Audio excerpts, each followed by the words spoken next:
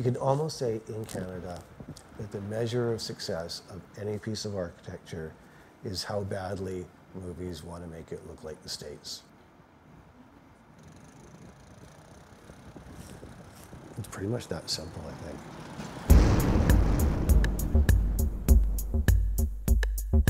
Impostor Cities is about cultural identity, and it's about faking it.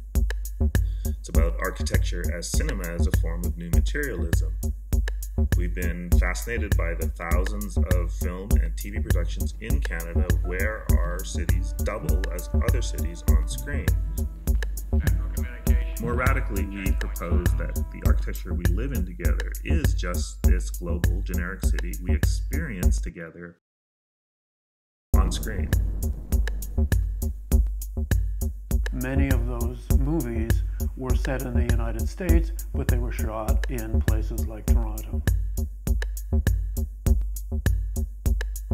We welcome so many productions to shoot here because it's cheaper.